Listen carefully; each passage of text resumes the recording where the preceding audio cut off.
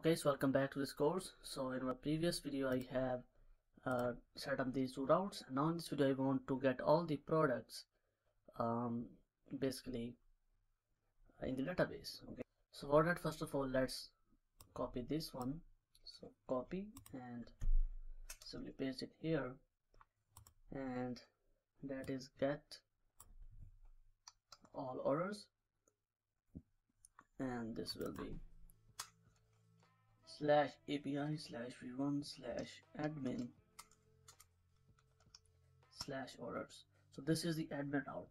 Only admin can see all the orders. So let's change here all orders.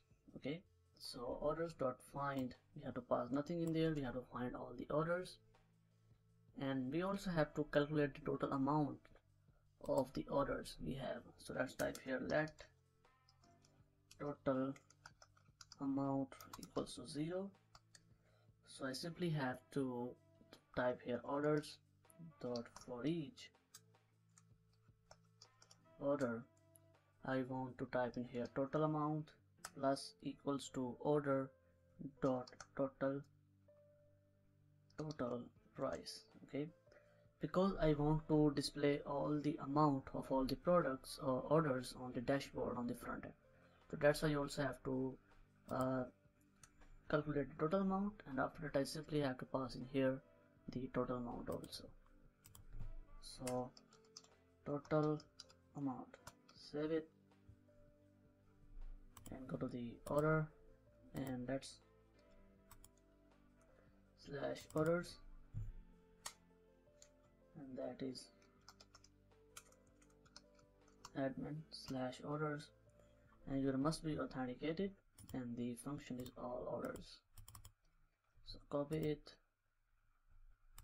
paste in here, and also we have to authorize the roles for the start because we have to type in here the admin. So that is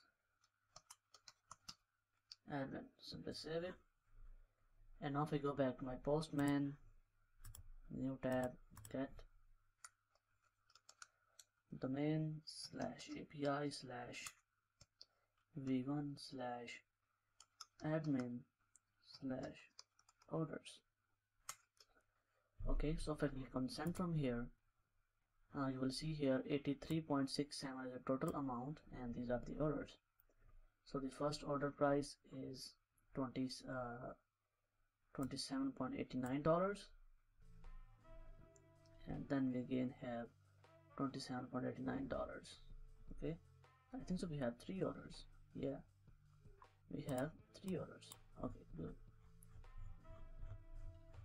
So now we are done with our get all order routes. That is for admin only. So get all orders, that is only for admin. Okay, get all orders only for admins. Good, save the order, and that's it. Okay, so we are done with this video. So in my next video I want to basically update the order, or I want to process the order. For example, if I want to change the status to delivered, then also I have to update the stock of that product. Okay, so for example, we have 50 apples and user is purchasing 1 apple, and we have to remove 1 apple from the total stock of the product. Okay, so we will update our order and the product stock in our next video.